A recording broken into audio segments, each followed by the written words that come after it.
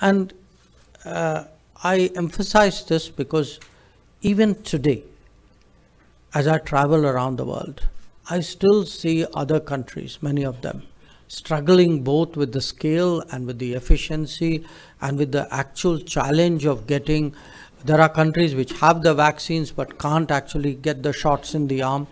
There are people who got the shots in the arm but don't have the certification and the organization to do that.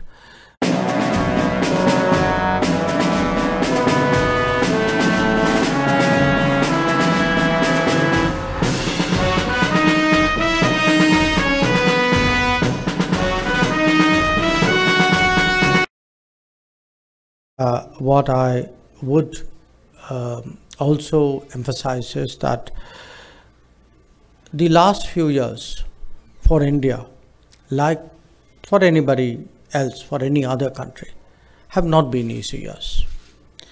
They have not been easy years largely because of the COVID.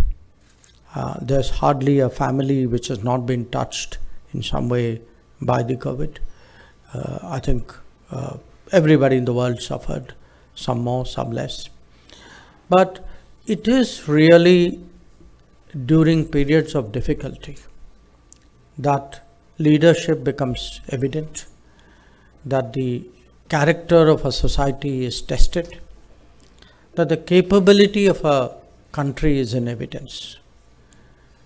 And as someone who's went through that period in India, and I myself was part of a group of ministers who were charged with monitoring the COVID situation and sort of making recommendations to the Prime Minister. I would like to, in a sense, urge you to think about it, because how India responded to the COVID challenge in many ways tells you what has changed in India. So what has changed? I think the first achievement in a way, the fact that we've had more than 2 billion people vaccinated. 2 billion people vaccinated, it's not just the scale, it's the fact that we did it pretty much synchronized with the rest of the world. That it was done using a made in India vaccine and an invented in India vaccine. That it was done using a digital platform which organized that vaccination so that you could do it on the scale without the accompanying, pulls and pushes and people converging on the same spot. It was an extremely organized way of vaccination.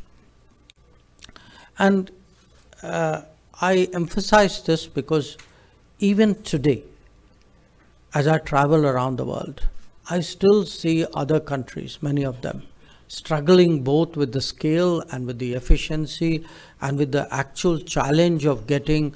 There are countries which have the vaccines but can't actually get the shots in the arm. There are people who got the shots in the arm but don't have the certification and the organization to do that.